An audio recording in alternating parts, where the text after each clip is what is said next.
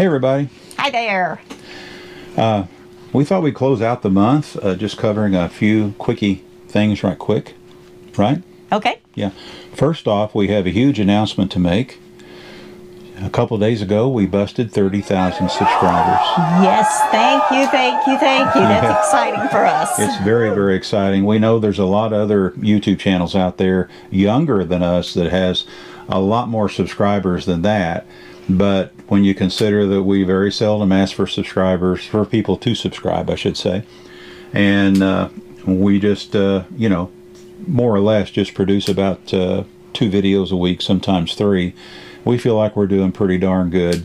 You know, we're excited. Especially for a couple old folks like us. Somebody asked us in a comment if we had ever dreamed that we would be with 30,000 subscribers. And to be honest, no. No, we never ever dreamed of that. Never ever dreamed of that. No. But we are so appreciative.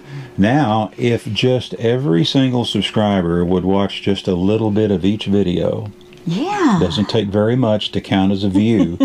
That would be so helpful, everyone. Yes, it would. Yes, it would. Just imagine when we look it up and it shows that we had 30,000 views on one video. On a particular video. That would be. Yeah. Another thing is the Tiny House Adventures Rendezvous is getting closer and closer. Yes. And one quick little thing that I would like to mention about that, of course, the dates are October the 16th through October the 20th. 2023. 2023. Pickinsville, Alabama. And if you don't know that by now, you know, you just haven't been watching. But we are expecting roughly around 160 people or so.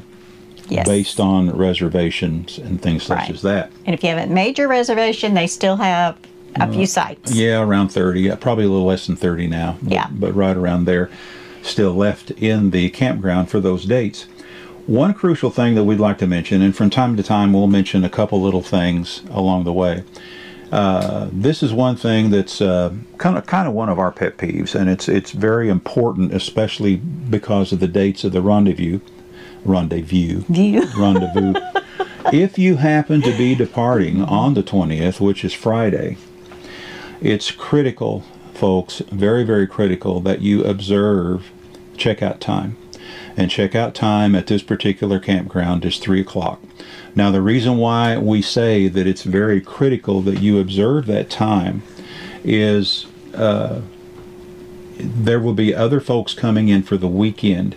And if you dilly-dally around and don't get gone till after 3, and we've even seen some people wait till way after 4, it's going to delay other folks coming in wanting to get set up for the weekend. And one reason why we schedule these rendezvous the way we do is so we can leave it open for those that want to enjoy their weekend camping trips. Exactly. We're trying to work with and be considerate of other people. Exactly. So this is our little tidbit for today. Please, please, please observe the checkout time, which is 3 o'clock. Please be packed, ready to go. Don't start packing at 3 o'clock. Be packed and ready to pull out by 3 o'clock. It's very, very critical, especially it being it's simply critical, period. Yeah, rules are rules. You know, but the weekend is getting ready to start, and that's very, very important for the folks that will be coming in for the weekend. So keep that in mind. Another thing is shirts. Yes. Yeah. The shirts, we've had a great response. Yeah. Yeah. You have until the 8th. The 8th, September the 8th. September the 8th is cutoff day for you to email us at I ride tiny house. Every time I do that. Yeah. Why do I just go, you know? He created it. Yeah, I created it, but it's iridetinyhouse@gmail.com. iridetinyhouse@gmail.com. I can't believe that, that I keep forgetting our own email address like that, like I do. So you have to email us no later than September the 8th. Email us at iridetinyhouse@gmail.com and let us know. This is critical as well. I'm not going to put it up in print again. Just listen carefully, please. We have to know your name, of course. We have to know the site that you're in, the dates you have that site reserved for, and we also need to know, of course, the size of the shirts you want, and whether it be in red or black. Right, color. Right, Color's kind of important. Color is important. So, we need to know the colors you want. And the size. And the choices you have is red and black. Yes. And the size. And if you don't get an email back from me confirming that order, I did not get your email. So be sure and check your emails again, because she will email right back on the same thread that you emailed to her. So, be sure and check and make sure, right there, because as soon as she processes it, which may not be till the next morning. The next morning. Depends on when I get the order. You will get the confirmation. The shirts, you will reimburse us for the cost of them when you pick them up at the campground. We don't want any money right now. We're going to cover the cost of the shirts, and then you simply reimburse us. So that's why we need to know all this other information, just to be certain that it is not a prank order. And if you do order, be sure, please, and pick them up and Yes. reimburse us, because we're, And it's $30 a shirt. Doesn't matter what size, what color, they're all $30 a shirt.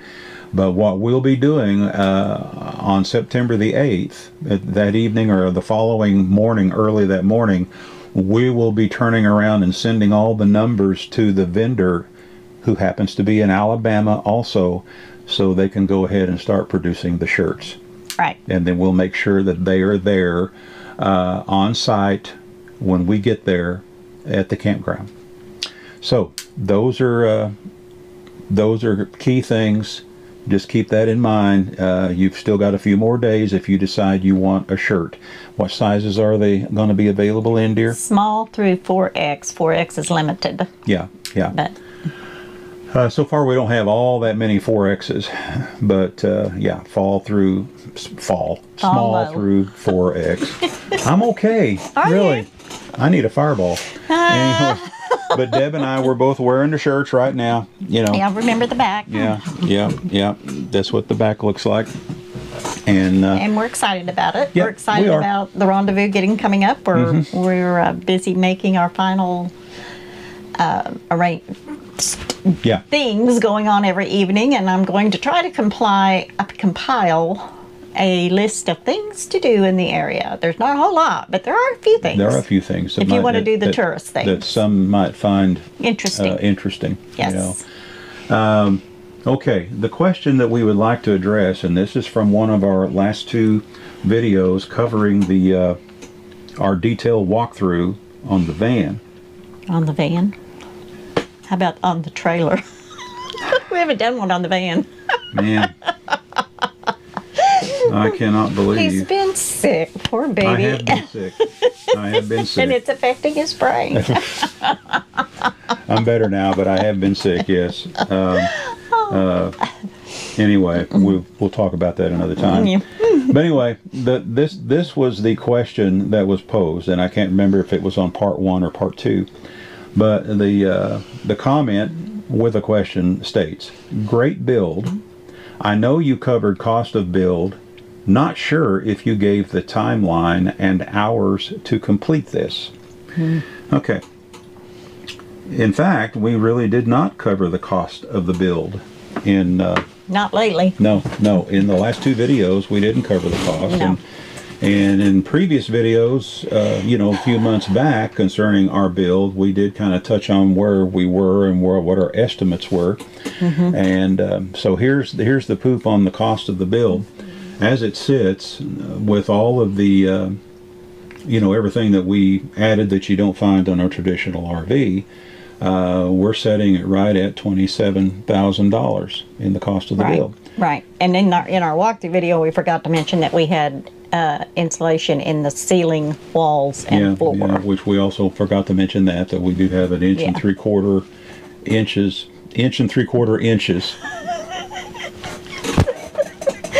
This video's going to have a lot of Oh, man. Inch and 3/4 insulation in the walls and ceiling, and we also have 3/4 in the floor. in the floor. Yes. And it's all foam board insulation. Yes. We didn't mention that in our walkthrough. Right. We forgot. But now, as far as the timeline, or how many hours it took to complete the build, and I know what this person is alluding to, is weighing the difference, or looking at the cost of labor. And we didn't really keep track of the hours.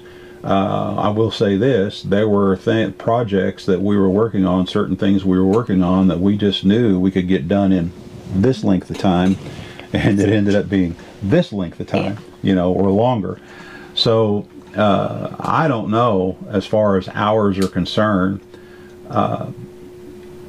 If you were to buy a traditional RV, hours in building that, I've heard stories where they whip them out on a daily basis, Right. And of course that didn't happen.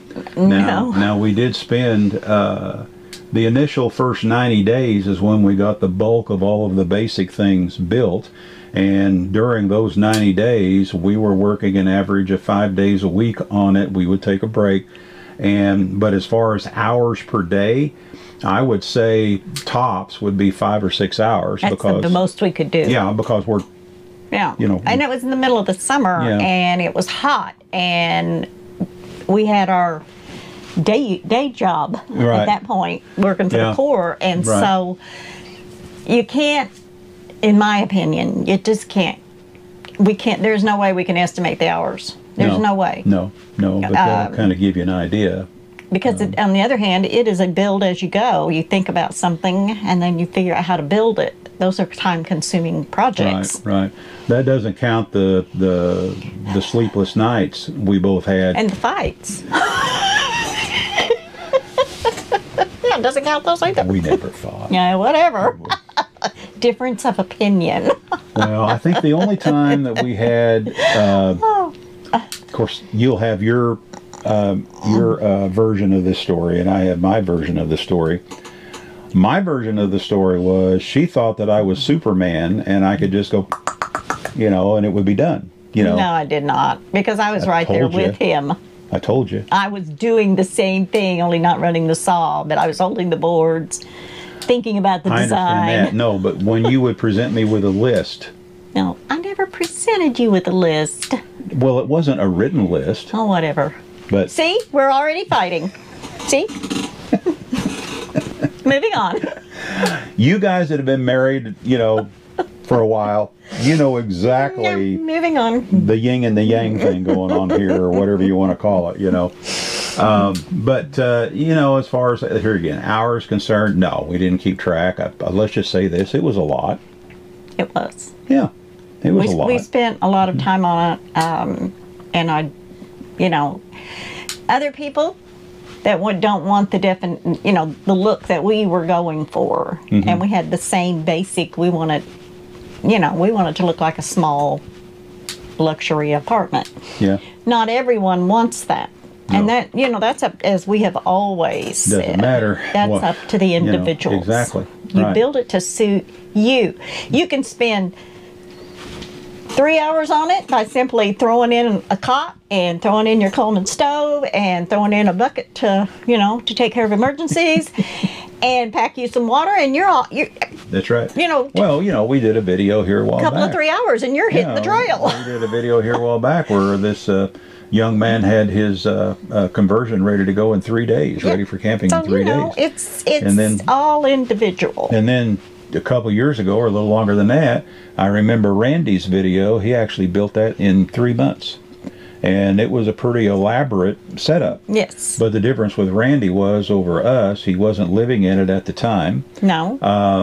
And he had a helper. He had a helper, plus he basically built it in his backyard, and he had a complete shop all set up. Woodworking shop, yes. At his house. That makes a huge difference. He didn't have to put his tools away every day. Right. So, all those things come into play. We always had to bring all the tools out of the morning and then pack everything back up and put it away. Sometimes the rain would come in the middle of the day. You have to cover everything up real quick. Yep. So there were so many factors involved, and we were living in it after the first 30 days of building basically the bed frame, a basic setup for the shower, and modifying a bucket for a bathroom. We did all that in the first 30 days. In the first 30 days we did that, and then we were living in it right then, you know. So all that came into play, you know, and I can't tell you how many times we had to pull the mattress off of the bed platform to work under it and then put it back together. Yeah, and this or that. So it would be different if we had a shop set up with all of our tools and had this thing parked right outside the shop, and I didn't have to worry about unpacking and repacking the tools and all that stuff. And even though I have my own method of putting tools where I can get my hands on them, which to Deb, it drives her crazy, but you know how we are. He has no method. He has no method. I just know that I left it right over there and it's no longer there, so where is it? Okay, and then she would say, okay, tell me what kind of tool you're talking about. What tool are you looking for? And then it's logical where it is. It's logical. Logical. To you, not to me. Oh. Argument number 2. And y'all thought we got along so well. So anyway, I guess that's that, but that's the best way that we can address that particular. And that may not have been the answer you're looking for. Yeah, the comment or question. Yeah, we just can't. But you know, it's a whole lot better if you got a place to lay your head down at night. That is not the trailer you're trying to live in while you're building it. The way we look at it, we have less than $30,000 in it, and we don't owe anything on it. Exactly.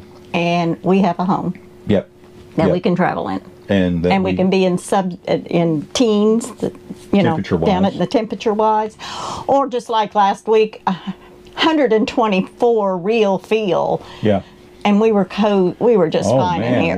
We had it. In fact, I kept turning that thing. Turn it up to 76. Yeah. we actually had it where you could hang meat in here, you know. So you know, that's what we're proud of. Yeah. On the heat of the day, you know, all we had to do was just come in here, prop ourselves up on the bed, and watch a movie right in front of the flat screen TV. Pull up a movie. We got caught up on a whole bunch of Netflix movies. There's several we can recommend, by the way. Yeah. It all depends on what you're interested in. Our favorite thing is sci-fi and action movies. Those are our favorite types of movies, and whodunit movies. So in that, we don't count the cost of our labor. No. We don't. So anyway, we're going to let you go for now. This is Bill and Deb with I Ride Tiny House Adventures. We're not camping. We are living. Y'all get out there and you do some living, and we will talk to you again soon. Bye-bye now. Bye-bye.